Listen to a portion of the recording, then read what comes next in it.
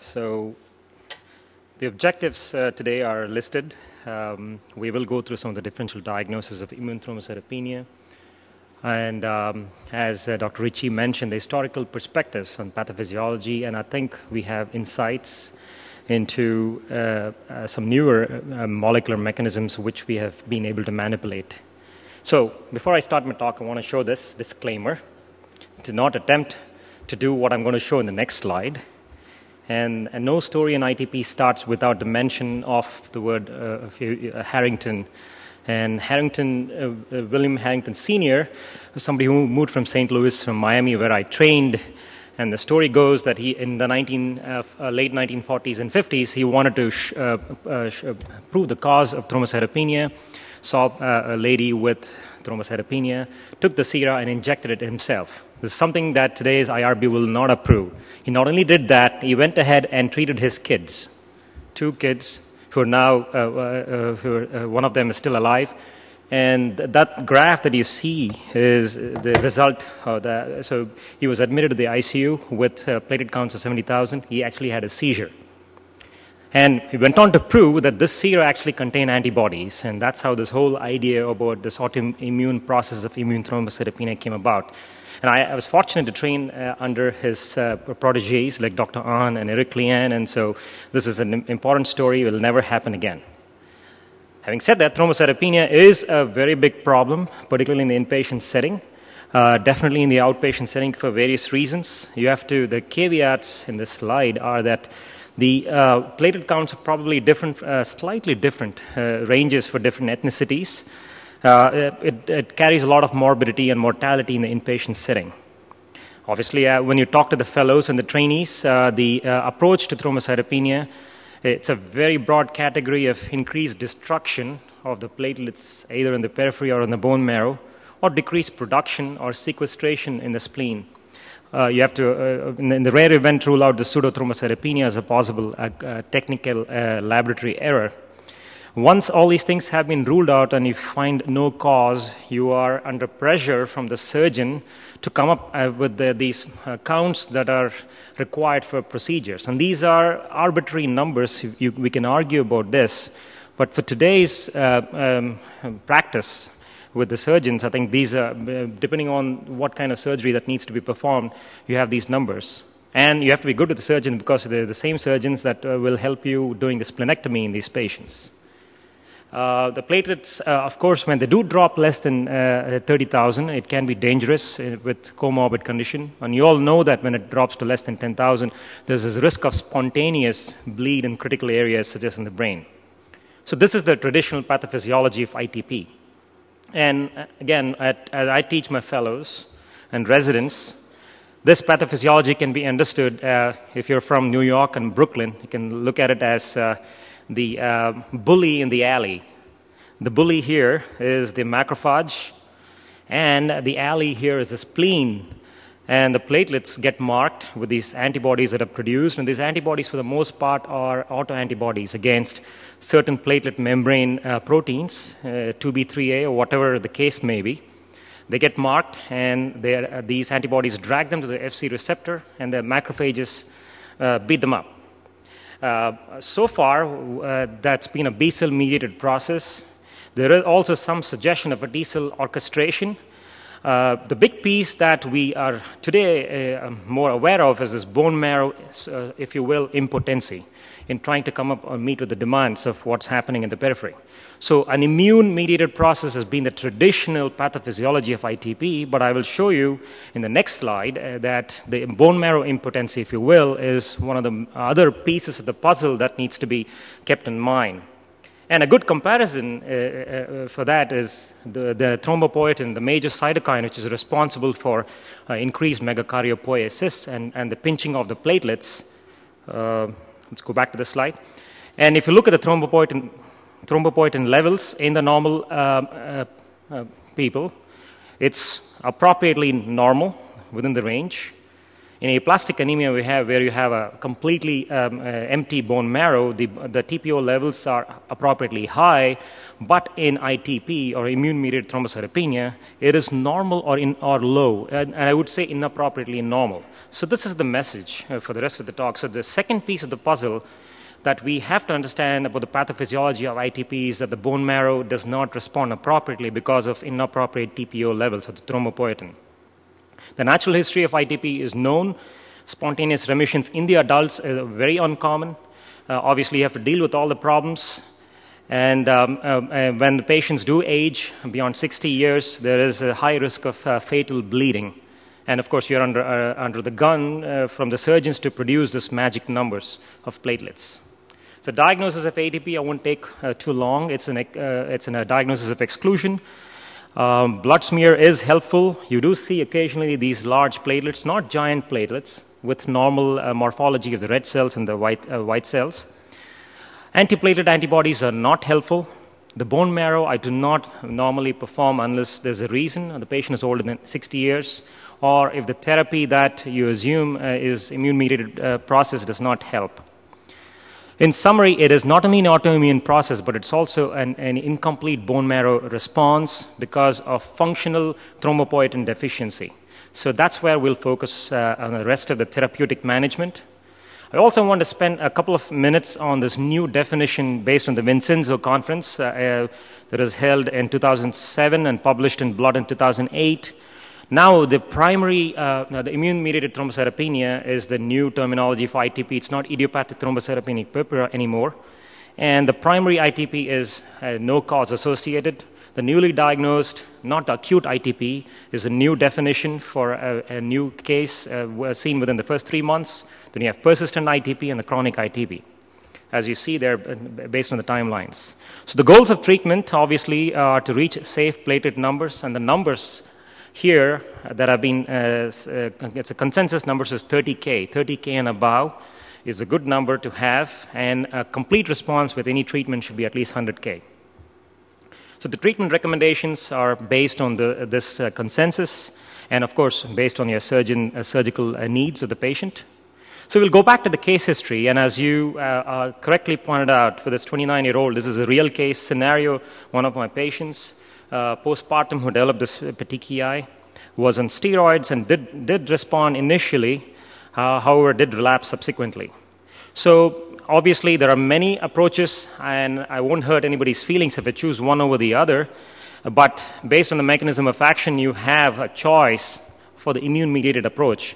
But I want to show you and highlight that this bone marrow insufficiency can be helped with the use of the thrombopoietin agonists, such as L-Thrombopag or the romiplastin. So these are the guidelines. Steroids are the mainstay of therapy, and you can see this is old data, that steroids can help with increasing the platelet counts within the first 7 to 10 days. However, only 13 to 20% of the patients have long-term unmaintained remissions. So you need to think of additional possibilities. Could you use high-dose dexamethasone versus prednisolone? There's still a debate. This study that is presented at ASH a couple of months ago suggested that there's no difference. The only caveat is the dexamethasone pulse is just once. There is sufficient data to show that if you give more dexamethasone on a frequent basis, a couple of weeks apart, you can get a very high response. There are, as you know, problems with the use of steroids, and hence you have to think of other possibilities, such as use of IVIG, use of ROGAM, and splenectomy, and perhaps Rituxan. Just a few seconds on splenectomy and Rituxan. Splenectomy, the long-term outcomes, there are two-thirds of them do have a very good response. Unfortunately, you need to find a good surgeon that can reduce the surgical complications. The predictors of response are controversial, and there are some long-term consequences today that we hear about, such as sepsis and thromboembolic events with splenectomy. Rituxan has been used. We don't really know what the right dose is. It's a financial MTD of Genentech, I should say, that we came about with 375 milligram per meter square, but there's also data with 100 milligrams on a weekly basis that does produce some response. Dexamethasone has been combined with Rituxan to achieve a response in about two-thirds of the patient. But the long-term data that is presented in ASH do not suggest that the Rituxan is helpful in sustaining a long-term remission. they're disappointingly low. They're less than 25%. And of course, there's potential complications and costs. And I understand that several investigators, such as Dr. Stasi and others, have had patients with PML reactivation. So in this patient, we decided to use L-Tromopag, as some of you picked, 25% of you did pick this choice. So we'll talk more about this TPO agonist. And the two TPO agonists that have been approved, one is romiplastim. It's a peptido body, shown on the left here. It has 4 peptide receptor binding domain and has an FC carrier domain. The L-Tromopag is a non-peptide small molecule, and both have been approved in the US and Europe and also in Australia, as I understand. And if you look at the thrombopoietin, it works by activating the megakaryocytes through the JAK pathways, the same JAK pathways, the flip side of which can cause thrombocythemia and the V617 mutation in the myeloproliferative diseases. But in this case, without the mutation, the thrombopoietin activation leads to increased platelet production. The romiplastim is a compound that is developed by Amgen. Several studies have been done. It's a peptido body as opposed to an antibody. And there was an antibody development which was disastrous about 10 years ago. And so this is a very smart way of trying to develop a receptor-mediated approach of activating the thrombopoiesis through the c-MPL receptor. So the pivotal studies with romiplastim was done in patients with relapsed refractory ITP. This is an open-label study which had an extension aspect to it. The dose of end plate was 1 microgram per kilogram, starting dose. And as you see, the initial part was a randomization with a placebo. And the patients were also allowed to go on concurrent ITP therapies, and which were allowed to be de-escalated when the platelet counts went up to 100,000. And there was an extension part, which I'll allude to in the long-term management. So several of these patients, about 80 to 90% of these patients, did achieve responses, whether they're splenectomized, non-splenectomized. And you can look at the events of prevention from bleeding, which are also very impressive. And I'll show you the long-term data in a little while, but this data was based on the first 42 days of treatment with romiplastim. There were some certain adverse events that were seen related to headache, some upper respiratory tract infections, as opposed to the patients that who got the placebo, and some arthralgia. It may be a class effect, as you will see with L-Tromopag. L-Tromopag, on the other hand, is an oral non-peptide thrombopoietin receptor agonist. It has an approval, and a similar approval in Europe, US, and in Australia. There are several studies that have been done, and these studies, the initial studies with the dose-finding study, and subsequent studies looked at trying to reduce the load of concurrent ITP medications. There's also an extension study. Sorry about that. I violated the first rule of Dr. Coleman. This dose-finding study led to a dose of 50 milligrams to be used on a daily basis. And subsequent 773B study design was a placebo-controlled study with the standard of care with L-Tromopag, with the ability to scale down the concurrent ITP medications. So responses, 60 to 70% of the patients did achieve the goal of 50,000 platelets at least within the first 42 days. And response of L-Tromopag was seen regardless of the baseline platelet levels, splenectomy status, or response to previous treatment. So very impressive data. Obviously, you can already see that there's differences between the use. The romiplastin, I didn't mention, is subcutaneous administration, and this is an oral agent. So this patient, platelet counts went up to 200K for the first 2 months in L-Tromopag, and how do you manage? And this is a life scenario, and I didn't ask this question, and you can see from the data from the extension studies, and I'll give you the answer soon after that. So what's the long-term data beyond the 42 days, which is set as a goal for both romiplastim and L-Tromopag?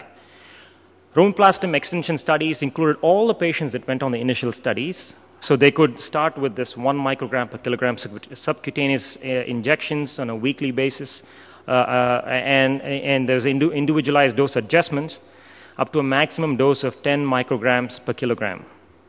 And you can see that the platelet counts are maintained for several weeks. Dr. Bussell presented the data at ASH, and this is a 6-year follow-up, a very sturdy response, and about 90% of them still are able to maintain the platelet counts. More importantly, the medications, the concurrent medications over time were reduced to about 20%, and the number of rescue medications that are used also very less. So in summary, romiplastim, you could see that the 91% of the patients had platelet counts about 50,000, which I think is the real goal today for chronic ITP patients, or maybe even some persistent ITP patients. These are some of the side effects that were seen that I'll allude to eventually. The L-Trombopag long-term data was very similar, extension studies, but the only caveat here was that the L-Trombopag dosing was intermittent. Patients were given L-Trombopag, and they were also given 6 weeks of break in between. And now this data was presented by Dr. Manzoor Saleh at ASH last year. I think it is a 4-year follow-up. And the data, again, similarly, the platelet counts were maintained for as long as that time period. And the incidence of bleeding over time was reduced to nothing in these patients. So long-term treatment of ITP with L-Trombopag, 86% of the patients still had this, maintained this goal. There were some side effects that were seen with reversible liver abnormalities, mostly hyperbilirubinemia, which was reversed on stopping the medication. So what did we do to this patient? We didn't follow the extent study. We started to taper this dose. And one of the caveats with both romiplastim and L-Trombopag is that you should not stop this right away, because it appears that once patients go into the state of chronic ITP, they have a tendency to relapse. And it's generally the case, as maybe with your experience with use of IVIG or any other agent. In this situation, they have this phenomenon called rebound thrombocytopenia, where the platelet counts actually go lower than what they started out with. So you have to slowly bring the counts down. So right now, this patient is now on 3 times a week L-Trombopag at 50 milligrams daily. Another point about dosing is important. It's individualized dosing. With romiplastim, it's 1 microgram per kilogram, all the way up to 10 microgram per kilogram. L-Trombopag, on the other hand, has some ethnic pharmacogenomic differences. The Asians, the clearance levels are probably half. So the starting dose for Asians, East Asians in particular, should be 25 milligrams daily for the first 42 days, and then subsequently follow the extension study format. So these are the known and possible adverse consequences. We already talked about the possibility of rebound thrombocytopenia. Initial arthralgia and headaches were seen in both the studies. Perhaps it's a cytokine burst phenomenon that is seen. Thrombocytosis is a problem, and you should not tend to overtreat these patients, so you should always monitor the counts. On this study, you would do it initially on a weekly basis and then go on to every other week. And the goal is to not get the platelet counts above 200,000. Thrombosis has been seen in both the studies. The problem with thrombosis is that these were venous events, and as we understand that thrombocytopenia, ITP, does not come alone. It also comes along with several other possibilities of thrombotic predispositions, such as antiphospholipid syndrome, factor V Leiden, etc. And in the romiplastim studies, because there was concern of leukemia in MDS patient studies, it was not seen in ITP, it was not seen with L-Trombopag, and that too was increase in circulating blasts. So perhaps there is a stimulatory effect with the use of thrombopoietic agonists, and long-term data is required.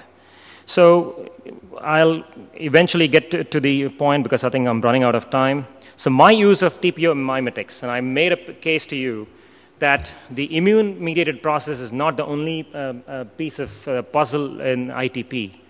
I think the lack of sufficient bone marrow support is also important.